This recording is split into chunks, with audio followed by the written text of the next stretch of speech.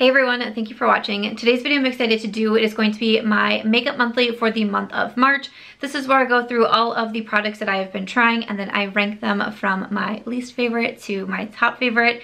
I also do a creator shout out in these videos, and I do have one book to share with you at the end, a favorite book that I read from the month of March. So we have a lot to get through today. Let's go ahead and get started.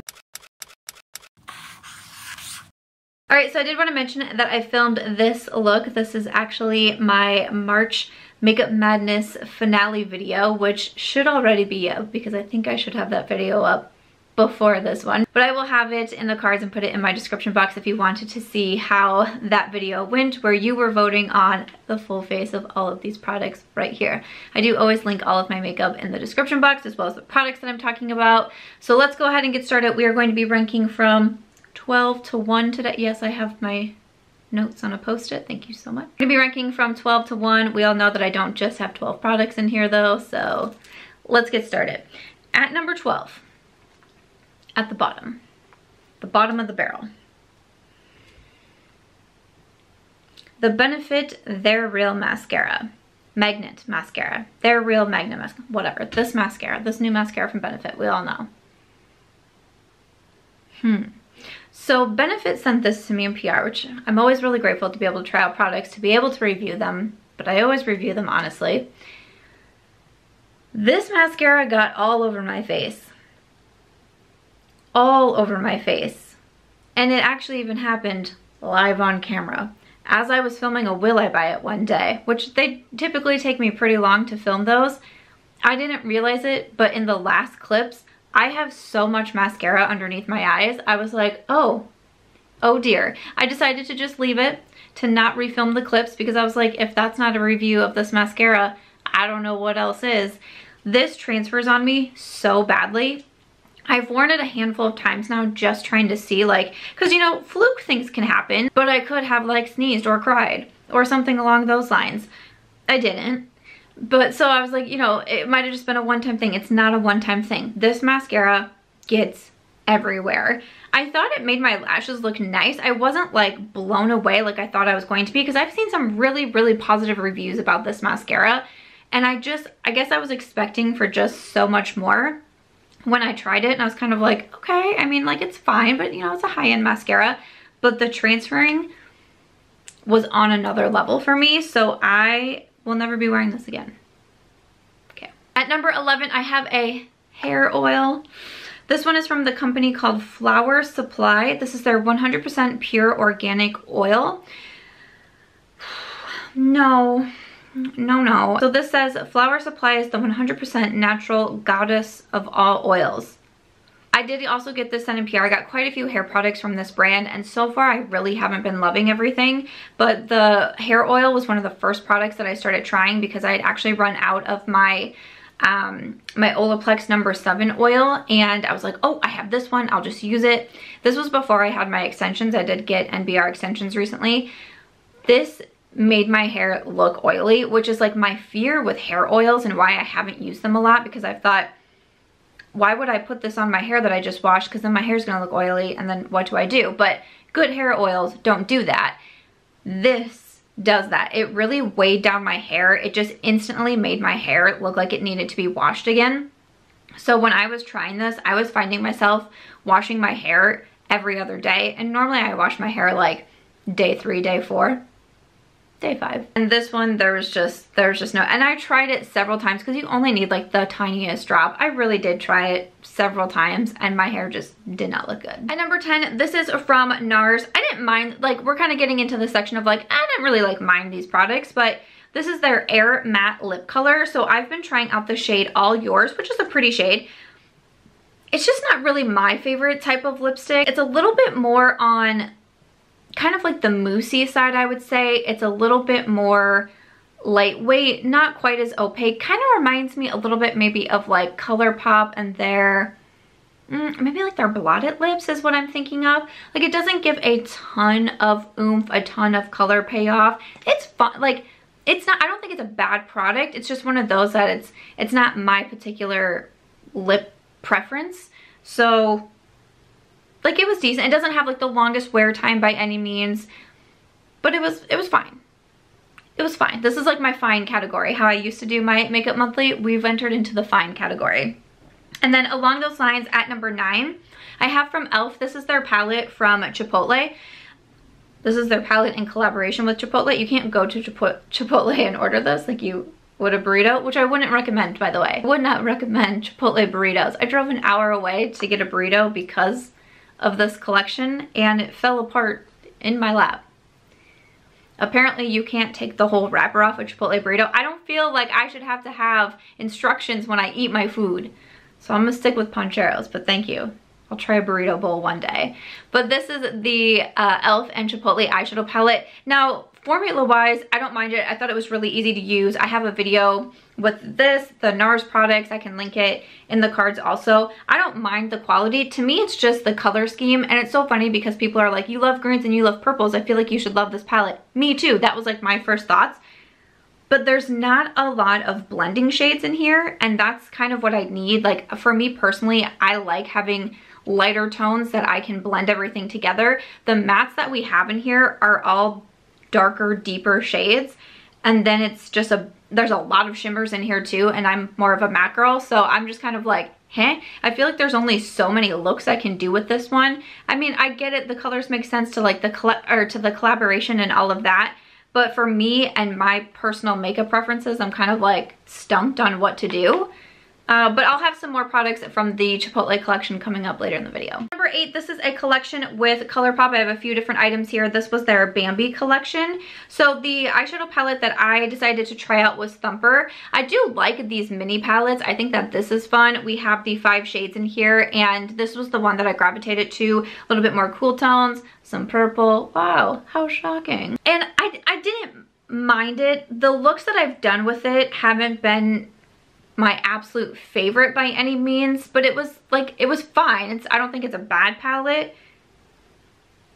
I was just kind of like, okay, I don't know, maybe 5 shades is not enough for me, or maybe just the 5 of these shades. I don't know. It was fine. It was fine. It wasn't one of those when I've done eye looks, I've been like, bang on, girl. I've been like, oh, you look okay today. You know? And then for the lashes, these are the Oh Dear lashes. I was really excited about these. I've worn them a couple times. Once again, I think that they're okay. They might be a little bit like too spiky. Once again, just from my personal makeup taste, I like the Colourpop lashes. I would recommend them. If you find a style that you like, I would recommend to keep getting them because they're comfortable, they're more affordable.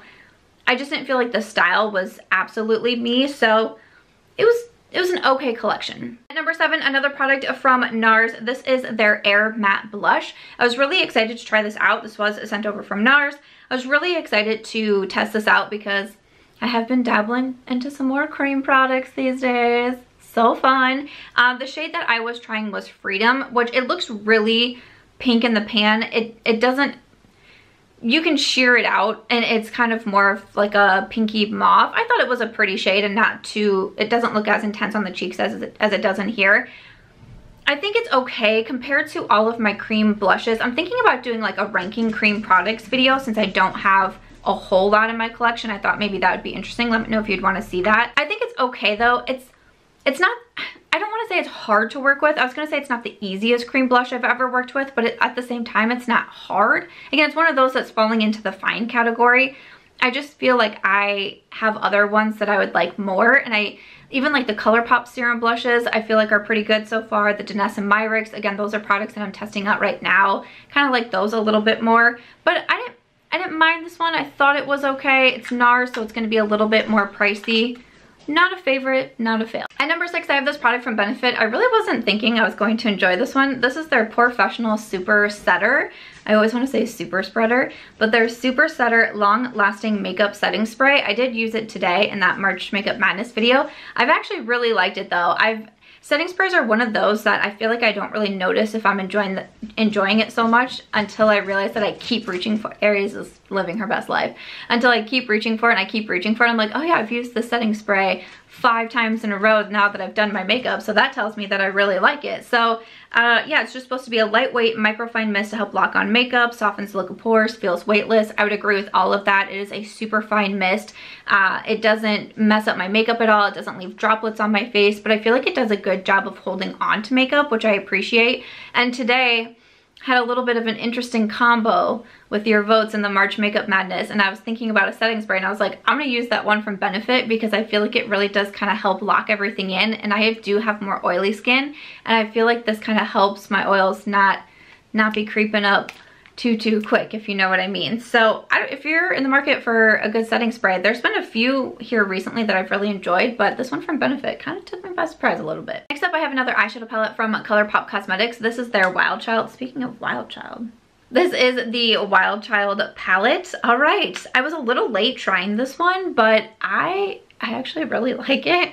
I mean, a neutral brown palette that has a little bit more depth to it. I like this one a lot. I do often like the Colourpop formula. I feel like they're really getting into like different. I feel like I never quite know what the Colourpop formula is going to be like in the next eyeshadow palette that they send, but the one in here I really do enjoy. The shimmers are really beautiful. I thought the mattes were easy to blend. I love a good brown smoky eye, and I feel like that's what I can get in the Wild Child, so I really like this one. At number 4, I have this here from Ofra Cosmetics. This is the Crew Blush and Bronzer Duo Compact. So they recently came out with these duos with a blush on one side and a bronzer on the other. There are 3 duos total.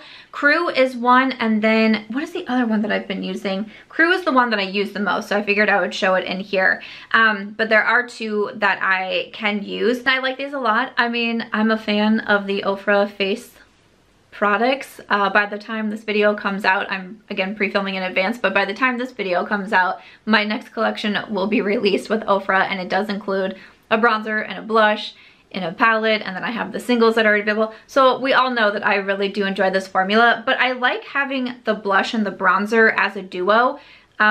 I didn't know if I would, and I didn't know, you know, kind of my thing is like, oh, like are my brushes gonna fit and all of that, but they definitely do. Even bronzer, like the BK Beauty 103 fits on this side of the bronzer too, and fits in my palette in case you wondered about that. But I kind of like having the dual purpose here, or you can even mix them together and they make a pretty shade. So I'm really enjoying these from Ofra. My discount code with them is Samantha. And then at number 3, I have some more from the Chipotle collection here. So I definitely wanted to mention the gloss because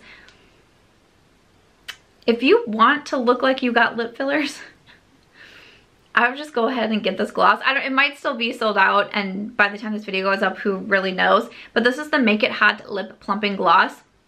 It does tingle a little bit. It does tingle a little bit. There is that, but it's not too bad. It's not like the Too Faced Extreme Lip Injection by any means, but you can feel a little, it kind of feels like maybe you chewed a little bit of big red gum and then like for some reason dabbed it on your lips. I'm not really sure why anyone would do that, but that's the feeling that I would describe it as. But it really plumps up your lips. I had multiple people ask me if I got lip fillers when I wear this gloss, and I'm like, no, it's just the gloss. You think I'm not gonna vlog me getting lip fillers? Come on, let's content, baby, content. So I actually really like it, and it's not too red. I worried for the first time that I tried it that it was gonna be like this hot red shade of gloss, but it's really pretty sheer. I mean, depending on what lip liner you pair with it, or if you put it over a lipstick, you could manipulate the color, but it's a pretty sheer, like light toned pinky red gloss, but I think it's really nice. And then I also did really enjoy the sponges. I wanted to throw these in here too. The little avocado duo sponges. Clearly I need to wash mine, but that just is what it is. But I really like these sponges. I thought the quality on them was really good. I'm definitely going to use this one more because the smaller ones I don't use as much, but I get it. It's good for under the eyes or like on the inner corner or cleaning up or different things like that. But this avocado sponge I think is pretty fun. At number 2, is a skincare product. Oh, wow, have I really been liking this one. This is from First Aid Beauty. This is their Ultra Repair Firming Collagen Cream. This is a new product. It comes in a nice glass jar here. And when I got it, I had just run out of my moisturizer that I had been using for the PM. And I was like, oh, you know, I'll just go ahead and see what this is about. Let me tell you about it. So this is $42. It's available at Sephora. This is a luxurious moisturizer to hydrate and visibly firm the skin. It's supposed to be good for normal dry combo skin. It has collagen, peptides, and niacinamide, which is an ingredient that I really enjoy. So it says packed with collagens, peptides, niacinamide to support and smooth skin, making it visibly bouncy, healthy, and youthful while diminishing the look of fine lines and wrinkles.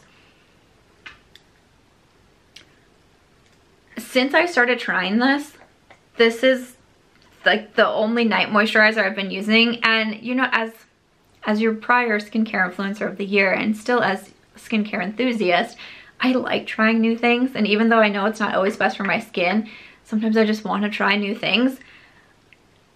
You can see the bottom of that moisturizer. I have not stopped. I have not stopped using this. It is thick.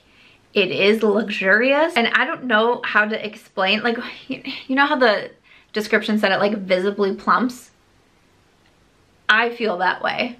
I feel that way because I wear this at night. It's like my sleeping moisturizer, if you will.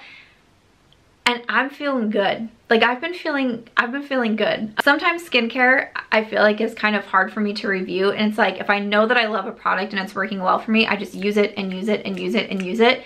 And for me to be able to see the bottom, like when I hit the bottom, I was like, that's the bottom? And I literally put my finger and I was like, oh my gosh. This has been so good. So I would highly recommend it. I know a lot of people actually really enjoy this one. I had a call with First Aid Beauty a couple weeks ago and we were just casually chatting. It was quite fun. But you know, of course they asked me about some of my favorite products and I was like, that new moisturizer you came out with is really nice. And they said it was even sold out for a while at Sephora because so many people have been enjoying it. So I have a combo oily skin. I do have hormonal acne. I am 34 or 33.2, however you'd like to look at it. But that's a little bit about my skin type and I think it's fabulous. Before we jump into my top product, I do want to do my creator shout out of the month. I've been doing this for years now. It's one of my favorite parts of my makeup monthly videos. Kind of my tagline is community over competition, and I just like to be able to support and shout out other people when I can. But this month I want to talk about Tina, or the Fancy Face. I'm so happy for her because she recently hit 100,000 subscribers, which is so exciting. So I'm going to link her channel down below. She is so kind. She comments on my videos. We've chatted before on Twitter about just like random things. And I just think that she is super sweet and supportive. I also really enjoy her videos. I was just watching one from her today where she did the anti-haul, talking about like the products that she doesn't want. She does reviews over there and hauls and just chats about makeup. And I just enjoy her personality. I've been watching her for quite some time, and I can remember the first time that she commented on something on my Twitter, and I think it was about my dog, and I was like, wait a second, like, what? You follow me on Twitter? Like, you know my dog? Like, I don't know who's more excited, me or Aries. But like I usually say in my makeup monthly videos, I just think that she is a gem, and I wanted to shout out Tina and say congratulations again on hitting 100K. So I'm gonna link her channel down below. If for some reason you're not familiar with her yet, please go check her out. Let her know that I sent you. Let her know that I said hello. I feel like this hair is not liking me because I had my hair clipped back in my pins for so long when I was doing my makeup for the March makeup monthly. But this is also the same video, if you watch that one, where I'm having a terrible day and like everything technical is going wrong. Like my hard drive, my volume doesn't work on my computer. It's just all the kinds of things are happening. So my hair was pinned back for such a long time that this hair is like, fine, I'm just gonna be me too. Okay. Anyways. Let's move on. Let's move over to my number one pick. This is an eyeshadow palette. It happens to be the one that I'm wearing today. This is from Kaleidos in collaboration with my friend Angelica Nyqvist. This is the Club Nebula palette. So I do have a full video here on YouTube where I do 3 looks and I give my thoughts on the palette. But this one is so beautiful. And, you know, full disclosure, I am friends with Angie. So am I a little bit biased? You could say, but I also think that this is a really beautiful palette. This was the most voted on for my March Makeup Madness series. Again, it is what I have on today. And I wanted to do blue because now I think I've used every single shade in the palette now once I got those blues out of the way. And I don't really wear blue eyeshadow. I don't think I'm really the best at wearing blue eyeshadow. I don't know if, I just feel like it's not my type of shade. But this eye look, I was like I am feeling myself in it, and I have done some fun, like, for me, I feel like I have done some fun looks with the greens, with some of these duochromes and the shimmers. The mattes are so easy to blend. Even this dark blue that I used today, I was so afraid of that shade. So easy to blend. The Kaleidos eyeshadow formula is so good, and this is such an Angie palette, And I loved, you know, her video where she talked about the inspiration behind the shades and why she wanted each of the colors. I just think that she did a great job. This palette sold out not only once, but twice. I know a restock is coming. I believe it's in May that they're going to be doing another restock of this palette, and I hope that you would be able to get your hands on it. But this is such a good one. I love the packaging too. It's such a beautiful, beautiful palette. So I have been wearing this one since I got it, and I think that it's such a fabulous one. So that is my top pick for the month of March. I hope you enjoyed seeing my ranking of all of these products. That is where I'm going to end it for beauty. I do have one book to talk about, but if you're not interested in the book part of this, thank you so much for watching. I hope to see you in my next video. But like I said, I do have one 5-star book that I gave a review for on my blog, which is Chick Lit Plus, so let me tell you about that. So the book that I gave a 5-star review to is The Love Proof, and this is by Madeleine Henry. Madeleine Henry is an author who I enjoy so much. Her debut novel, Breathe In, Cash Out, I thought was so good. If you haven't read that one, I will also link that in my description box. The Love Proof, to me, I felt like was very different from Breathe In, Cash Out, which has a little bit more of a chick lit feel to it, and it incorporates yoga, and your main character is in the finance world and she's trying to get out of it. The Love Proof, to me, is also very smartly written, just like Breathe In, Cash Out, but on a totally different wavelength. It spurs decades, it takes us across decades, and it follows this really epic love story and what it really means to love someone and let them go and fulfill their full potential, and all of these different facets to this book. When I first started reading it, I did get this feeling of like, ooh, I'm not sure I'm gonna really be able to connect, because I almost felt like I wasn't smart enough to be reading the book. I mean, we follow a physics prodigy is how Sophie Jones is described, and just some of the language in the book and what they're discussing, I'm like, oh, this is out of my league. Like, this is a little bit over my head. But as I kept going and I was just a few chapters in, then you really start to see the bigger picture and the whole story starts to unfold.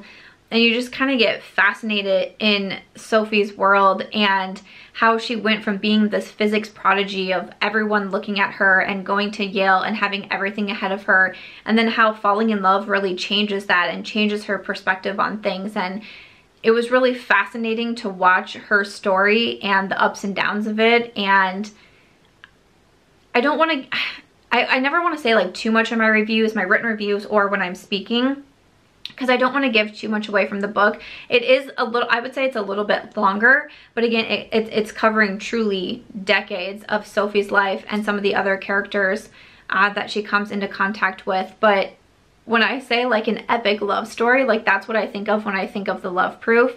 And it was so beautiful. And even getting to the end, it was just one of those that gave you a little stirring inside and had a little tear come to my eye. And it just really made me think a lot. And it also, I found it fast, like the physics part of it, I actually found fascinating too. Once I started to get a grasp on like the love theory and how certain things were coming together. And then there's also a lot of talk of like Wall Street and investing, and some of you might know that I've been interested in that recently. So it would just, it all came together so well. I think Madeleine Henry is such a talented writer, and I was actually able to interview her for my podcast, which was so exciting for me. My podcast is Start Inspired. I'll have the link to our interview down below. And we talked about the difference between Breathe In, Cash Out and The Love Proof, and why she wanted to write The Love Proof. So much fun to be able to talk to her. And I'm such a fan of her work. I can't wait for her next book to come out, because I will definitely be reading that one too. So I will link The Love Proof in my description box. I'll link my review if you want to check that out on my book blog also. But yeah, I would highly recommend that one. And I would say I would classify it as women's fiction. So, all right, that is it though for my March Makeup Monthly, ranking all of the products that I have been trying out. I hope that you enjoyed this one. If you did, please make sure to give it a thumbs up. I hope you also consider subscribing before you go, and I'll see you in my next video.